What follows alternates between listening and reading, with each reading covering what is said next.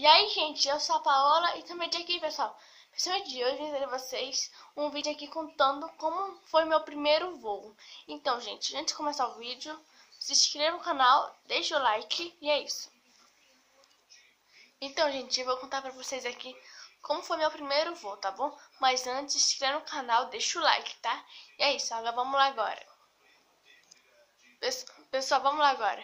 Gente, eu conto pra vocês que de manhã eu não fiquei nervosa não. Porque não? Porque como meu voo era de madrugada, eu nem fiquei preocupada de manhã. Mas quando foi na hora de eu fiquei um pouquinho nervosa assim, tá? Porque de manhã eu não fiquei tanto, mas quando eu fui, eu tava um pouquinho nervosa assim. Mas pessoal, quando eu cheguei lá no aeroporto, eu fiquei um pouco nervosa, assim, assustada, porque é pra eu entrar sozinha, sabe que coisa de check-in, tá? Vocês mostram o celular, o papel e o segurança registra. Então, depois de eu entrar naquela sala, eu fiquei um pouco assustada, porque eu achava que eu tava perto de lá, porque tinha que encontrar uma moça que ia me levar até o avião.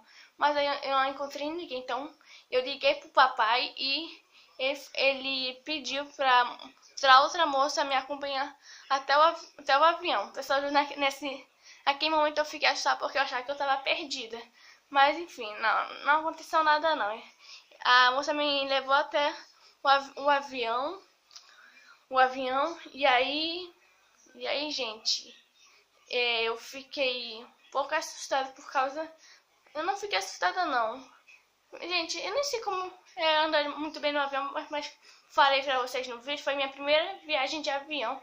Eu nunca andei de avião, essa foi a primeira vez.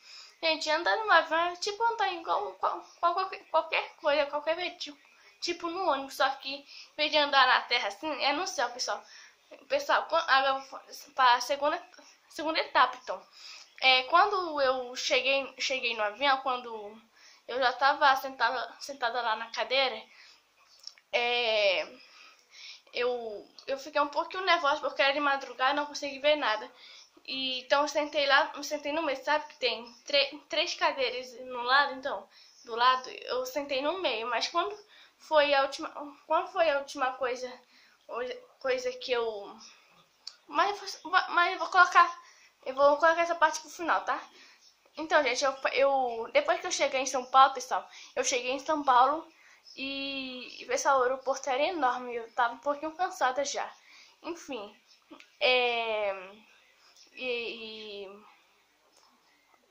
a outra moça me levou até o outro avião, tá? Eu fiz o check-in todo bonito lá, enfim.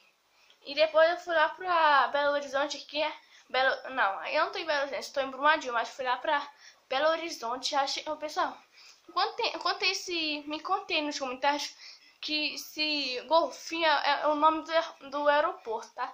Mas eu acho que é o aeroporto sim, mas comentem aí se vocês sabem que é esse golfinho aí, porque golfinho eu sei que é aquele peixe que nada no mar, mas enfim, comentei se é só o nome do coisa aí.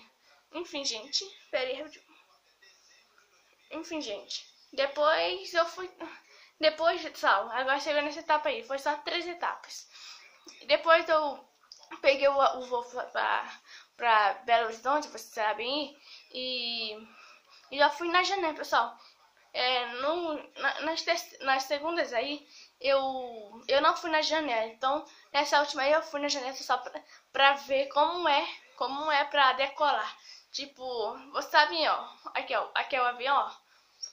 O avião andando, depois decolando. Gente, eu fiquei impressionada, porque, gente, eu gostei muito de andar de avião, mas enfim, eu cheguei lá em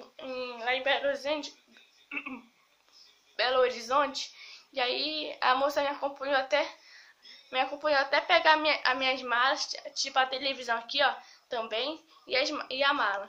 E depois ela me levou até a mamãe e foi isso. O meu voo, eu não comi nada durante o voo, não. Durante o voo. Eu tinha só comido na, na outra viagem, tipo de carro mesmo, até Brumadinho aqui. Enfim, gente, eu espero que vocês tenham gostado, espero que vocês tenham entendido aí como foi o meu voo, tá bom?